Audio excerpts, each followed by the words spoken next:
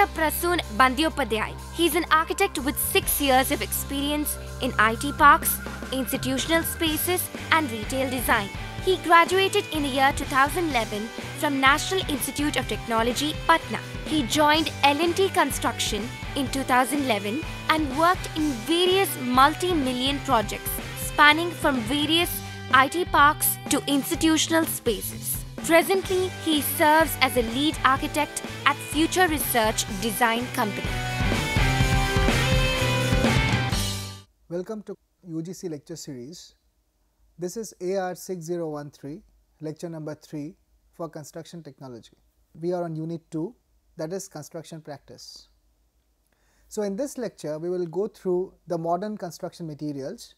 So we will go through durable concrete, high performance concrete, self-compacting concrete, concrete with mineral admixtures. We will go through fly ash, we will go through concrete masonry units, we will go through glass, metal, plastics, ceramics, foam and composite wood. Starting with durable concrete. Now concrete durability can be achieved in a very holistic way. In this context, there are large number of materials in market which facilitate durability in concrete. Apart from the materials, the construction processes have also undergone changes with a view of improving durability to the finished concrete. The durability of concrete is defined as its ability to resist weathering action, chemical attack, abrasion or any other process of deterioration.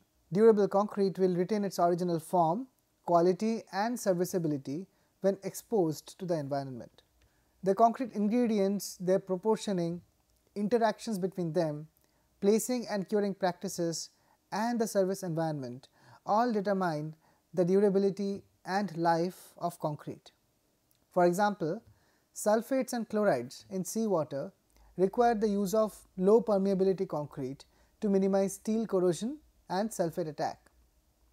A cement resistant to sulfate exposure is helpful. Proper concrete cover over reinforced steel must be provided and the water cement ratio should not exceed 0.40. So what happens is we can put these admixtures in the concrete and we can increase the durability of the concrete. So when we put the admixtures that do not react, we put admixtures with the kind of concrete we are going to use in various circumstances. For example, if we are using a concrete in an atmospheric condition which is more prone to salt, which is more humid in nature, which is more dry in nature, which is more prone to acidic contact. So in all these cases we use some admixtures, some minerals, some chemicals, probably sulfates, chlorides, all these minerals. When we add with concrete during its preparation, it increases the durability of the concrete. Another material in concrete is high performance concrete. So in response to widespread cracking of concrete structures, the construction processes have moved towards the use of high performance concrete that we also called as HPC mixes. The high performance concrete is a concrete mixture which possesses high durability and high strength when compared to conventional concrete. This concrete contains one or more cementitious materials such as fly ash, silica fume or ground granulated blast furnace slag, and usually it is a super plasticizer. High performance concrete was introduced in India initially for the reconstruction of the pre-stressed concrete dome of Kaiga atomic power plant, followed for the parts of the reactors at Tarapur and Rajasthan. Subsequently, a number of bridges and flyovers have been introduced with high performance concrete up to M75 grade in different parts of India. Self-compacting concrete. Self-compacting concrete, that is called as SCC, which leaves from the batching plant, is in a semi-fluid state and is placed into the formwork without the use of vibrators. Now due to its fluidity, the self-compacting concrete is able to find its way into the formwork and in between the reinforcement and get self-compacted in this process. The SCC, as we call as self-compacting concrete, is particularly useful for components of structures which are heavily reinforced. The fluidity is realized by modifying the normal mix components. In addition to cement, coarse and fine aggregates, water, special new generation polymer based admixtures are used to increase the fluidity of the concrete without increasing the water content. So, it is not necessary that to increase the fluidity of concrete we have to put a lot of water. What we do is we maintain the quantity of water, but we put other admixtures like polymer based admixtures to increase the fluidity of the concrete, that we can do without increasing the water content. Now, mixing concrete with mineral admixtures. From being a product made of 3 or 4 materials, that is cement, aggregates and water, today a typical durable concrete consists of 6 or more materials. The use of low water cement ratio enables a reduction in the volume and size of capillary voids in concrete. This alone is not sufficient to reduce the cement based content of concrete, which is the source of micro cracking from thermal shrinkage and drying shrinkage. So, another reason why we do not prefer using more water is because what happens when concrete dries up, it causes when concrete with more water dries up, it causes cracks. So, why these cracks happen is because the water vapor, they tend to evaporate from this concrete, and thus it causes cracks in the concrete. So, to reduce that, we use admixtures, maybe mineral admixtures, maybe synthetic based admixtures, maybe polycarbonate based admixtures, and this is how the concrete, the durability of the concrete is increased. So, in this case, in this section, the concrete with mineral admixtures. So, when we add the mineral admixtures with the concrete mix, the durability increases. To reduce the cement based content, both the water content and the cement content must be reduced as much as possible. The concrete mixes with fewer micro cracks can be produced by blending the cement with mineral admixtures either in the batching plant or in the cement plant. This enhances the service life of concrete structures in a cost effective manner. Now, fly ash. Fly ash brick is a building material, specifically masonry units containing class C fly ash and water. Now, how is fly ash obtained? Fly ash is obtained from the thermal power plants. It is a byproduct of the thermal power plant that we reuse as fly ash bricks for building construction. So, in this case, when we use fly ash bricks, we are also using a product that we are recycling in the building construction industry. Compressed at 28 megapascals and cured for 24 hours in a 66-degree steam bath, then toughened with an air entrainment agent, these bricks last for more than 100 freeze-thaw cycles. The finished product is a lighter block, less than 40% the weight of conventional bricks, but they provide similar strengths. You can see in this picture, these are fly ash bricks, and these are highly compacted building units. They are used instead of they are used in replacement of bricks, of conventional bricks, earth bricks, but they provide the same strength. Now, the fly ash bricks have many important properties. We can fast track the construction process with fly ash bricks because they are available in various dimensions, even in the bigger dimensions. Now, they have equal strength as compared to bricks, as I said earlier, and most importantly, they are made up of fly ash and not of earth. So, that is why we are actually using a recycled product. So, as I said, the advantages of fly ash blocks: it reduces dead load on structures due to its lightweight. The dimensions which are available are 230 mm cross 110 mm cross 70 mm. The same number of bricks will cover more area than clay bricks. So, that is what I said, due to its increasing size, we need less number of fly ash bricks than the clay bricks. We need more clay bricks to cover an area, but the fly ash the necessity of the number of fly ash brick modules will be lesser. Now, it has high fire insulation. Due to its high strength, there is practically no breakage during transport and use. Due to uniform size of bricks, mortar required for joints and plaster also reduces by almost 50%. Thus, it is a main cost saving point. Due to lower water penetration, seepage of water through bricks is considerably reduced. Gypsum plaster can be directly applied on these bricks without a backing coat of lime plaster because these bricks have a plain texture So so gypsum plaster can be easily applied on top of it. We do not need a lime plaster to make it smooth again. These bricks do not require soaking in water for 24 hours.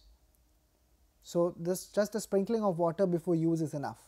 So that saves a lot of manpower. The disadvantages of fly ash blocks.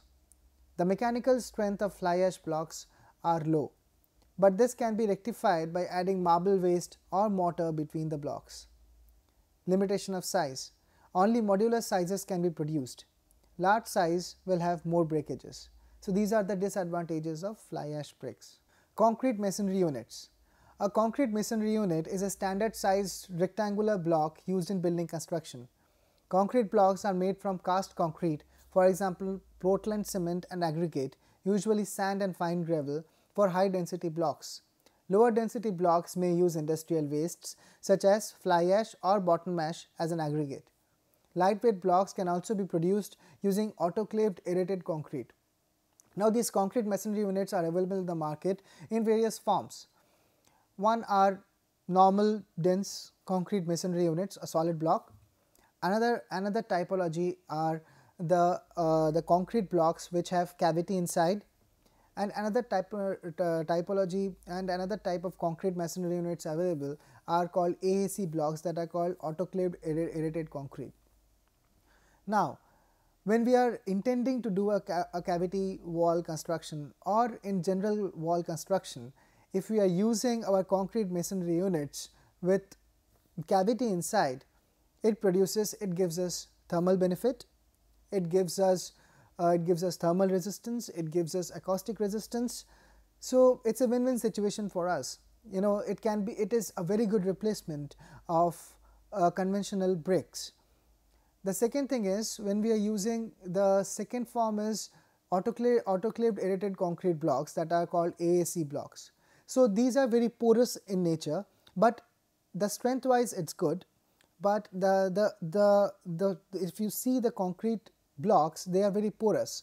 So due to the porousness of these blocks, we get a very good thermal benefit as well as acoustic benefit also.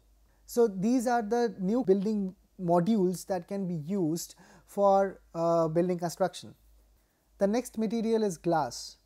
Now glass has become a very important material which is used in construction, as we have seen more and more buildings coming up with glass facades. It is generally made from mixtures of sand and silicates and is very brittle. Now glass finds major usage in beautification of structure and keeping the temperatures regularized. Now glass can be used in construction in various forms.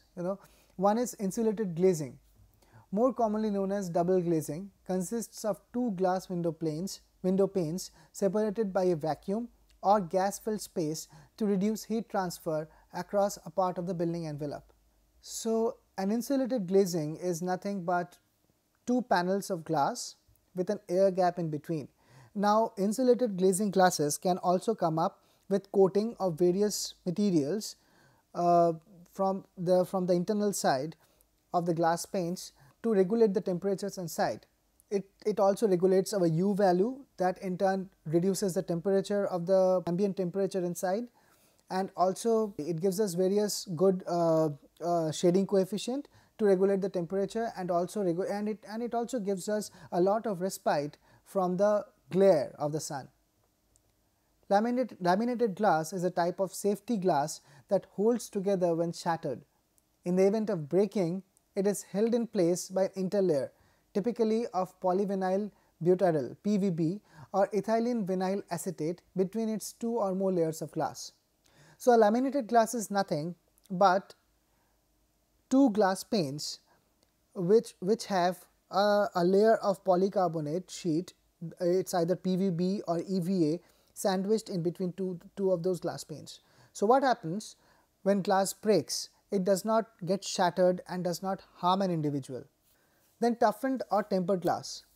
The toughened or tempered glass is a type of safety glass processed by controlled thermal or chemical treatments to increase its strength compared with a normal glass. Tempering puts the outer surfaces into compression and the inner surfaces into tension. Such stresses cause the glass, when broken, to crumble into smaller granular chunks instead of splintering into jagged shards as plate glass, that is, annealed glass creates. The granular chunks are less likely to cause injury. What happens when we break a tempered glass? It breaks into pieces, but it becomes very small pieces that are very safe but not very sharp and irregular large pieces that can cause injury to a person. Annealed glass is the most common glass used in windows. Annealed glass is also known as a standard sheet of float glass. Annealing is actually a process of slowly cooling glass to relieve internal stresses after it is formed. Now, how are these glasses? How are these glass panes stored at site? Glass is generally stored vertically on its edge in dry conditions. Whether storage is on the short side or long side, that depends on the available space we have at site. The factors to consider when storing glass on its edge. First of all, the glass should not be in contact with any hard substance, that is concrete, stone, ferrous materials or other broken glasses.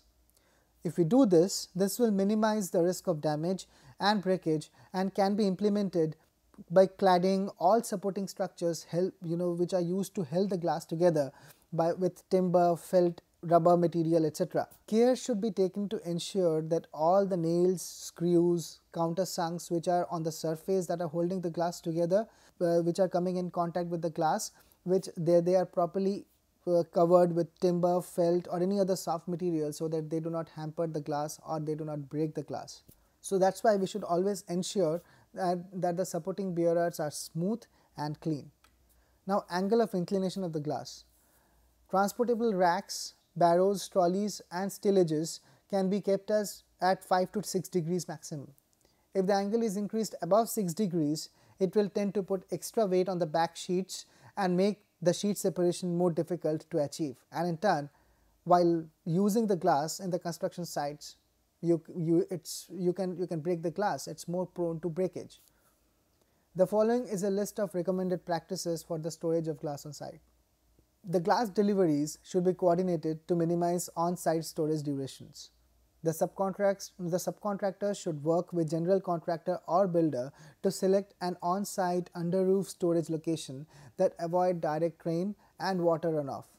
The work areas of other trades, areas of high traffic and minimized material movement should be ensured, and handling of other materials and activities near the glass where the glass storage is should be reduced.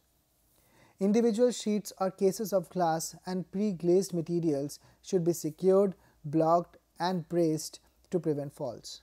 Blocks or supports should ensure that the bottom edge of materials will be kept well above potential sources of water. Storage of glass against walls should be avoided unless it can be determined that the wall is suitably sound for the task. For example, single sheets of glass that still can be suitably secured. Storage area should provide secure temporary covering that prevents direct water flow but ensures ventilation and stops condensation built up on glass. That can cause slippage when you try to lift the glass, and the glass may fall and break. We should ensure that stored materials are not exposed to activities of other trades such as welding, painting, insulating, etc. that happens on site. And we should daily inspect, that's an important point, we should daily inspect the place where the glass is stored. The next material is metal. Metal such as steel and aluminum alloys are used in taller structures and are used as structural frameworks for these skyscrapers. Its advantages are strength and flexibility, while its primary enemy is, we all know, corrosion. Now, how is metal used in the construction industry? First of all, it's steel grids. Incorporation of steel frames made construction of skyscrapers possible. Here, vertical columns and horizontal I-beams form a grid. This supports other elements of the building that are attached to the grid. It is used to better withstand the stress of the structure. Bolts and fasteners are used to connect beams to the columns. I-beams in the center are usually wider and so more resistant to bending moments. Wide sheet of steel is used to cover the top of the frame. As for the floor surface, Precast concrete is a popular option. Due to steel softening with high temperatures, fire resistant elements are usually incorporated. So steel is used very widely in construction industry. We get steel I sections, we get from structural elements like columns and beams. We also use interior elements like balusters. We use steel doors. So steel is an important element now for the construction industry. We use fixtures, we use fixing, all fixing materials. We use joineries, we use joinery hardwares, windows. So steel is an important material in the construction industry as of now. Metal roofs. Metal roofs can be fabricated from galvanized steel or a mixture of zinc, aluminum and silicon coated steel. Stainless steel, lead and copper can also be used. The main advantage of such roofs is the durability. Metal usually gets epoxy or ceramic coated in order to prevent the roof from rust and damage caused by water. So metal roofs are a common sight now. Reinforced concrete. Steel is used in reinforced cement concrete. Rebars are usually made from twisted strands with anchoring ridges. Then fixing and fasteners. As I said earlier, fixings and fasteners are often made of stainless steel. They are widely used in automotive, aerospace and other manufacturing industries. One more area where this is very critical is the glazing industry, where steel fasteners provide required strength to the glass facade. They are crucial for stability and safety of construction and civil engineering in general.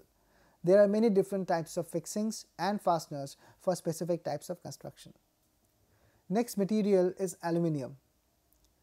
Aluminium is used for cladding on facade. Aluminium can be cladded on the facade as aluminium composite panels that we call as ACP, or sheet aluminium cladding with required framework or supports that can be of steel or aluminium. So aluminium can be used as a facade material in various ways. We can use sheet aluminium cladding with powder coating on it, with various textures on it, with various prints on it, or we can use it as aluminium composite panels. Now what are aluminium composite panels? These are two sheets of aluminium with a polycarbonate based substance in between, sandwiched in between two aluminium panels. So these provide excellent cladding material on facade and we can turn it into any shape and form we want with and these aluminium composite panels ACP are cladded on a structure, a grid structure, a support structure of which are either of steel or aluminium, a framework. Now aluminium is used as a part of structural glazing. The mullions, the transforms, the transoms, everything are widely made up of aluminium. The doors and windows. Aluminium joinery are a common sight along with steel doors today. They are specially used for fire protection, durability and soundproof doors, etc. Plastics. Plastics are widely used substance. It is a synthetic or semi-synthetic organic condensation or polymerization product that can be molded in various forms and differs in heat tolerance, hardness and resiliency. It is cost effective and owing to the qualities like ease of manufacturing, versatility and imperviousness to water, it is extensively used as a building material now. Following are the areas of application. Facade cladding. Now plastics can be used as a polycarbonate sheet on the facade cladding and as a replacement of glass. Indoor usage. Wall cladding, electrical and lighting fixtures are all made up of plastics nowadays. Furniture. Since it has a property of molding the shape we want, plastics are widely used as furniture. Storage spaces. We get cabinets, we get closets, we get everything what we can think of from plastic. Polycarbonate sheets can also be used as a roofing material. Next material is ceramics. It is a tile or fixture made up of clay pottery firing in kilns and mainly used for flooring, ceiling, walls, countertops and other coverings in the building. Not only that, ceramics can also be used as a cladding material, maybe in the interior or in the exterior, because the ceramic tiles used in the exterior do not fade away with sun or do not fade away with time. They keep their sheen intact, and they are available in market with various textures, with various colors, and also it can be used as a replacement of stone cladding on the facade or even metal cladding. Yes. Foam are mainly used for insulation purposes owing to its properties of maintaining temperatures, being flexible and light in weight. It is compressed between wood and cement to give the desired effect. So foam is a product that can be used as an insulation material on the pipes, on the service pipes, and also it can be used as an insulation materials between two physical components. For example, if we are using two physical components, one is concrete and one is metal, or two metals side by side, there is a fine joint in between that, and we want it to be insulated so that the two components do not rub against each other. We can use foam. Composite wood. Now we all know that we cannot use wood on the exterior. We won't prefer to use wood on the exterior. It loses it's more prone to warping, and then if we do polishing on it, it loses its polish in no time. So engineered wood, also called composite wood or also called man-made wood, or manufactured wood, includes a range of derivative wood products which are manufactured by binding or fixing the strands, particles, fibers or veneers or boards of wood together with adhesives or other methods of fixation to form composite materials. So these composite woods can be used as an external facade material. Not only that, it can be used as flooring material, it can be used as cladding material, and it resembles wood. So what we learned today? We learned about modern construction materials. We learned about various materials like glass, metals, composite woods. We also got an alternative to brick in the form of concrete masonry units with cavities, without cavities at AAC blocks. We learned how they are produced, and we also learned their uses in construction briefly.